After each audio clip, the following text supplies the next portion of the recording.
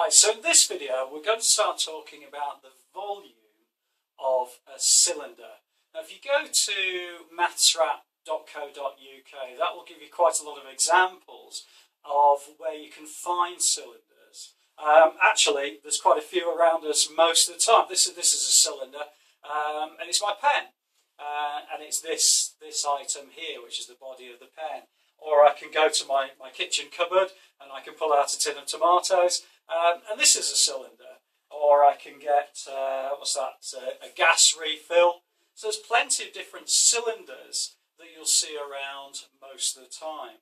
And it's very important that we work out the volume of cylinders so we know how much, in this particular case, tomatoes we can put inside this can. And the way that we do that is to multiply the area of the circle at the top, because all cylinders are the same. They all have circles at the top of them, and we're going to multiply that by the height. Okay, so I'm going to put a quick drawing up on the board, and this is an exam question, probably round about 3 marks usually, around about level C. GCSE. And this particular question is a cylinder, and it has a radius of 3 centimetres and it has a height of 4 centimetres. So I guess it's not unlike my can here. The circle at the top is probably round about 3 centimetres radius, maybe a little bit more, and the height of it is probably a little bit more than 4 centimetres. 4 centimetres would be up to something like that. But it's not unlike this kind of product. So what we're going to do is work out the volume. Now, when we're working out the volume of anything, whether it's a cylinder or a prism, which is a 3-dimensional object, what we do is we multiply the area times the height.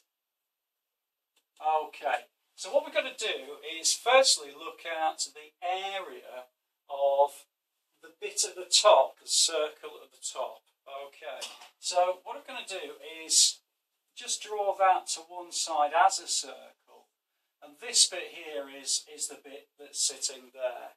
And it has a radius of 3 centimetres. Okay, so to work out the area of a circle, the formula that we use is pi r squared. And I'm just going to put that equals area. Okay, now pi is usually given to you on an exam paper. There's a couple of different values that is given. They all amount to pretty much the same thing, but if you have a look on MathsWrap, there's a section that talks about pi and what pi means and where it comes from. The value that's normally given is 3.142, so I'm going to write this at the side here. It could equal 3.142, and the number actually goes on for a long, long way after 3.142. Other values that sometimes are given would be 22 over 7. Sometimes it's given as 3.14. But generally speaking, the values of pi will be given to you in the exam question or on the paper. So the other thing you need to know to work out the area of the circle is the radius. Well, in this particular question, it's been given to us as 3 centimetres. Sometimes they might give you a diameter of, say, 8 centimetres, in which case the radius is 4 centimetres. So just be very careful about working out the radius. You need to be quite accurate with that. Okay, so area first is going to be pi r squared, and then the height, which we know is here, is 4 centimetres. That's relatively straightforward, and I'm just going to put it down as h.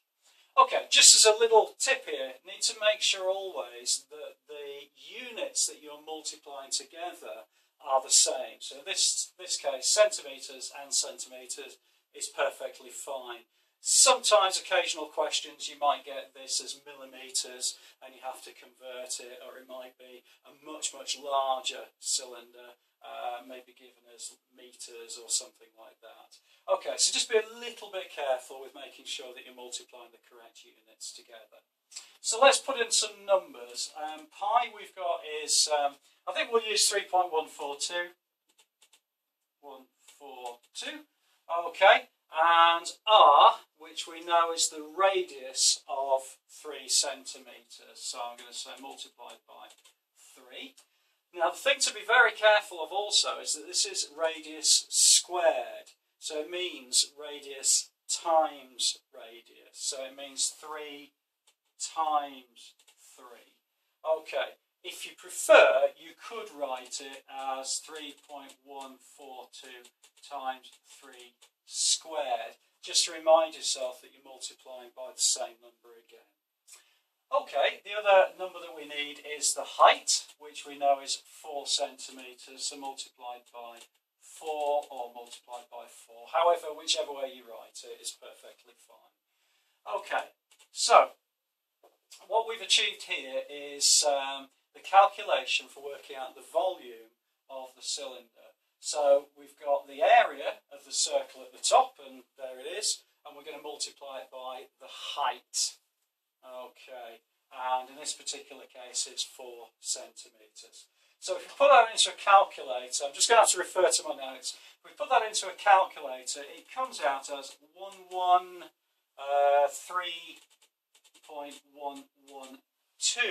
Alright, now where it could change very slightly is with different values of pi. So if you use the pi value that's in your calculator, that will be about 10 decimal places. So what you'll see is a slightly difference in this calculation here. But generally speaking, we're working to 3 decimal places, so it's quite accurate for a calculation like this, although in some calculations it does need to be really very accurate. Okay, so in answer to the question, I'm going to say that it's 113 centimetres cubed, and that's to 3 significant figures. Okay, so the value of this calculation is 113 centimetres cubed. It is very important also to make sure that you put in the units of measurement. Now, as we said before, we're multiplying centimetres times centimetres, but bearing in mind that when you work out the value of the area is going to be centimetres squared. Okay, so provided you've got your units correct, then it'll work out as centimetres squared. You're multiplying that by another centimetre value, so which is here or here, so that's going to give you centimetres cubed. Okay, I hope that's okay. If you go to mathswrap.co.uk, you can have a look. There are other examples there. Also, you can download a worksheet to have a go at for yourself. Please do post, tweet, embed, subscribe to the site, or you can go to Mathswrap and we'll email you whenever I post something new on the site. I hope that's been useful. Please do add a comment below, and I look forward to seeing you inside the next video.